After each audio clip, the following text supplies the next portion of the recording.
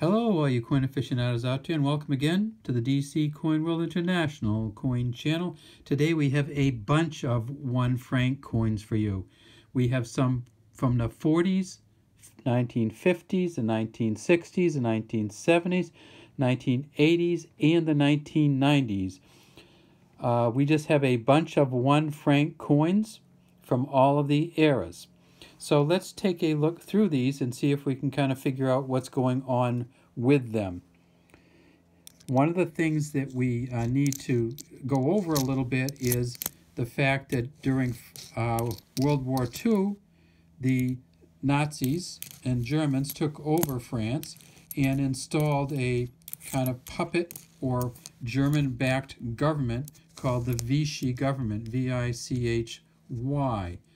And if we look at this coin, we can see that it is a Vichy government coin. Instead of saying Liberté, Egalite, Fraternity, like the French coins did, it says Travail, Famille, Patrie, essentially work, family, and patriotism. There's a 1 in the center. It says franc on the bottom, 1 franc. We have oak leaves on either side of the 1. And where it says the engraver's mark is on these sides. So we can blow it up just a little bit and see it. And so normally what we would have is something like a little bit of a dolphin there. And you can still see that from the old French coins. And if we tip it up on its edge, we see that it is smooth. We flip it over and we see the symbol that indicates to us that this is a Vichy government coin. And that is a double bit axe. So this is a chopping axe with essentially blades on both sides. There is a mint mark here, and it's very hard to make out. I believe it's a B, but feel free to correct me if somebody has a better idea what this is. And these are grain stalks coming out, and at the bottom it says State of France. Notice it doesn't say Republic of France, because the Germans had taken it over as a part of their country and made it essentially a German-controlled state, and so they changed the name of it to the State of France, or État Français. If I bring in the other coin, you'll be able to see very quickly. So here's what happened in 1944. In this coin on the right, the French started minting this in 1941. The Vichy coin was minted from 1942 to 1944. This coin here, the 1 franc French coin, was minted from 1941 to 1959. Of course, they weren't minting them after the Germans came in. So after 1941, this coin wasn't minted again until 1944. But therein lies the interesting story. When the Allies came in, with the help of obviously de Gaulle and the French and the British and all of our allies, when we all came in and recaptured France, they immediately put out a 1 franc coin of the old style. So in 1944, we have the Vichy or German government 1 franc, and the regular 1 franc that had first been printed in minted in 1941 came out again with its Liberté, Egalite, Fraternity on it. And you can see this was the standard, the cornucopia on each side. If anybody knows German coins, they probably are very familiar with the oak leaves, which essentially lasted to this day on German coins, or even on the German euro.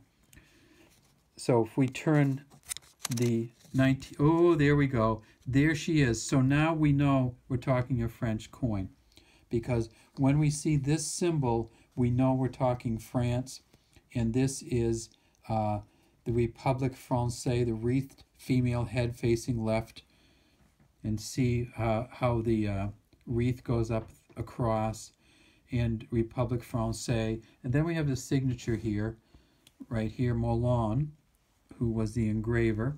And if we tip it up, we see that it is again a smooth edge. So this is a 1944, and this is a 1944 from very different points of view. And of course, by the time this one came out, France was almost fully destroyed by the fighting. And so this is the 1940s version. In 1947, there was another coin that I just wanted to show you. And the reason I want to show you the 1947 is on these, the Liberty, Egalite, Fraternity 1 francs, there were mint marks on some of them, and it would be right down here and below there. And so this 1947 has a mint mark, and it's the B mint mark. Again, a smooth surfaced coins.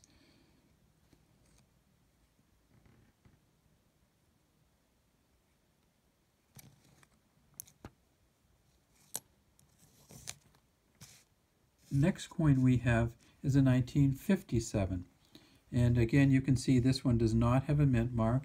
It's a 1957, so this is our French coin, 1 franc from the 50s. Again, we see the Moulin, and we see the Republique Française, and just that beautiful kind of detailed image going through there.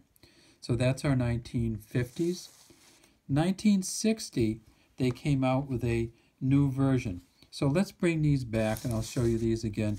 So these particular coins went from 1941 until 1959, and that is the Liberty, Egalite, Fraternity 1 francs. And then the Vichy coin went from 1942 to 1944. And then in 1960, a new 1 franc coin came out, and that is this 1 franc coin. And again, we see the Liberty, Egalite, Fraternity. We see the 1 franc, and in this case, the 1 franc has an olive branch in the center, just another beautiful symbol. You can actually see the olives on the tree here. This particular coin was minted from 1959 until 2001 and was replaced by the euro. The 1959 version, however, was a mint-only version.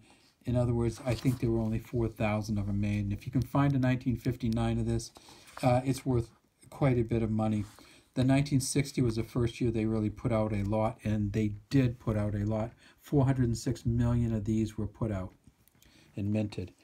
So the 1960s here, and you'll see that we have a slight change. We have a reeded edge, and on the back, or on the other side, this is actually the front, we see the familiar French symbol of the Sower. And it says Republique Française, and then down here below, we see that it says C. Roty. That's the signature of the designer. And this particular design is of a lady, and what she has is a bag of seeds, and she is throwing them as she goes through the fields, kind of the old style farming where you would walk through the fields, throw seeds either in a row or around the field, and that would be how you planted your seeds initially. Of course, you'd cover them over and water them. So she is carrying a bag of seeds, she's throwing them as she goes, and wearing a dress, and the hair is flowing back. Very, very familiar French coin image. 1970 version, pretty much the same thing. So we see it. Again, we have the reeded edge. And again, we have the Sower on the front. And again, we have the Roty signature on the bottom. This 1970 coin, there were 42.5 million of the 1970 made.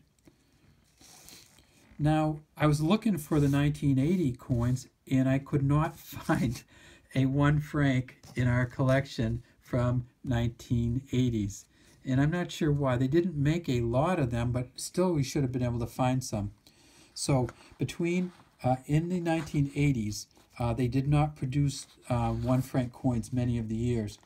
And the total that they made in the 1980's, according to Numista, is possibly somewhere under 8 million for the whole decade. Many of these were only in sets. The big year you'll probably find is 1985, and I just couldn't put my hands on one for this video. So here's what I did. I took the half franc and the 2 franc, and we'll split them in half. And these are going to be in other videos of ours, but this is the 1983 1/2 franc. You see it has a reeded edge. Again, it has this Sower on the front. Again, it has the D. Roty signature. And this is the 1982 franc, Liberty, Egalite, Fraternity, 2 francs over the leaves. And again, it has the Sower, but it has this dodecagonal inner lying. And finally, we have the 1 franc from the 1990's.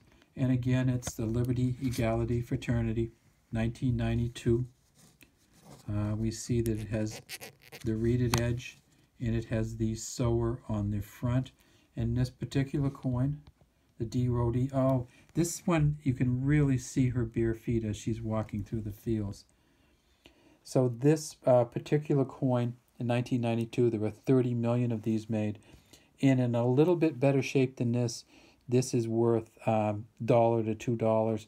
For some reason, it's a very collectible coin. And even in this shape, it's probably worth $1 plus,